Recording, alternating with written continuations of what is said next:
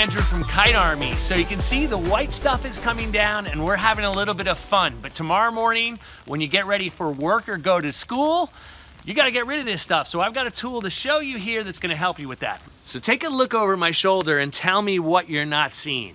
Right there. That's right, that early snowstorm we had in November was Mother Nature's way of doing something like this. Wake up!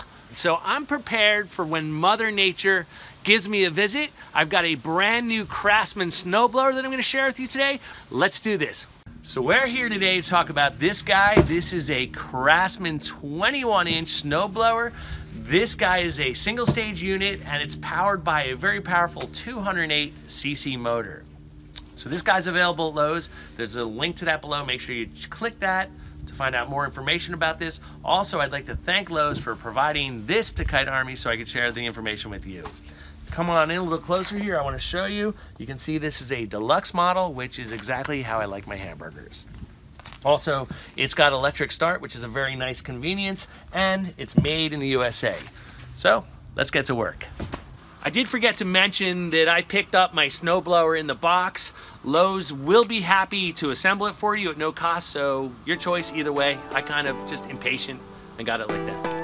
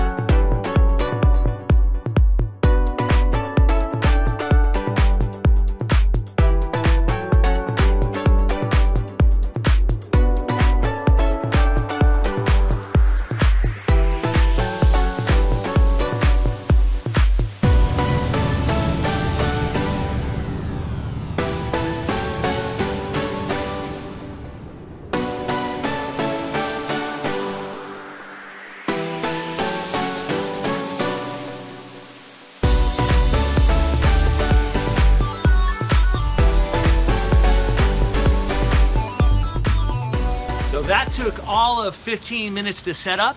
All we have to do now is put some gas in it and we are ready to roll. What's nice is it's got a sight right down here to show you what your fuel level is. As simple as that sounds, it's actually a really nice convenience. Now that you've got your snowblower gassed up, let me show you the steps you need to go through to get it started. First off, you need to make sure your choke, this lever right here, is all the way to the right side. As the snowblower warms up, you can move it over to the left side, and that will take about a minute to get to that point. Next thing, there's a gas primer bulb right here.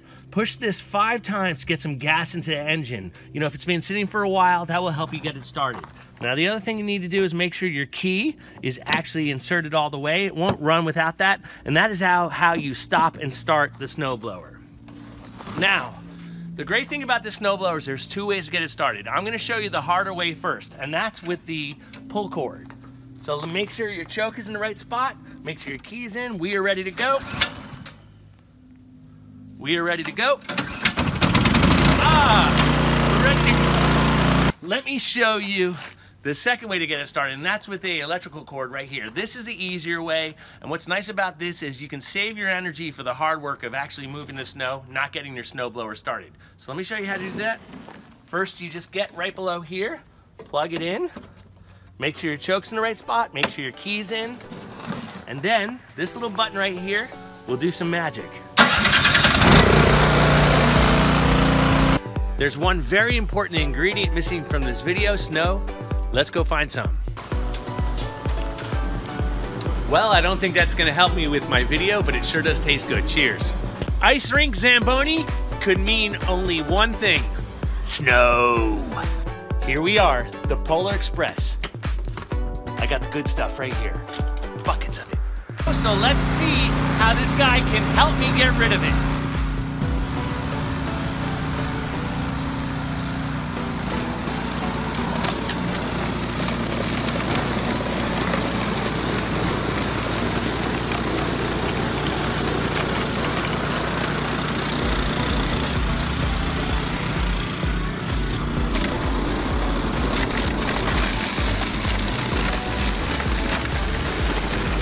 So no Kite Army video would be complete without me pushing the limits of the testing.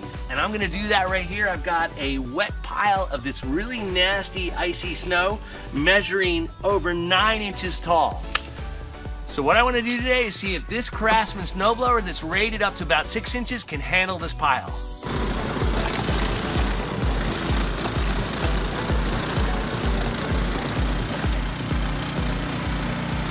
So when you go shopping for your snowblower, you're gonna see 2 different types. The single stage, like what I showed you here today, and the 2-stage models.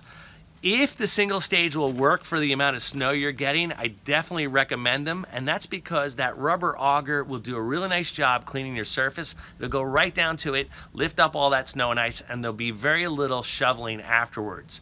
Now, you know this model's rated up to 6 inches, although my test showed you there's a little bit of wiggle room there. So if you're in that zone, I would definitely say consider a single stage model like this guy today. Now, the other thing nice about single stage models is they're easy to store, there's less maintenance, and they're more maneuverable. So the single stage models have a lot going for them. So it's time for the Kite Army wrap up. Overall, I really like this machine. One of the things it's got going for it is the strong, powerful 208cc powered motor. And I could feel that when I was actually trying to move the snow around, that it did have a lot of oomph there. The other thing I like about it, on the chute here, it's super adjustable. They've made it really simple. You can do this with gloves on, it won't be a problem. And the last thing is the fact that it has 2 ways to start it. You can use a pull start or the electric start. Now, my only complaint with this machine was I wish the handles had some sort of rubberized feature on it, so it'd be really easy to hold and comfortable. But overall, really liked it. Well, hopefully you found this video helpful. If you did, please do me a favor and make sure you hit that like button below, subscribe to my channel. There's a bunch of other content you might find interesting. Make sure you check that out, and I'll see you guys around real soon.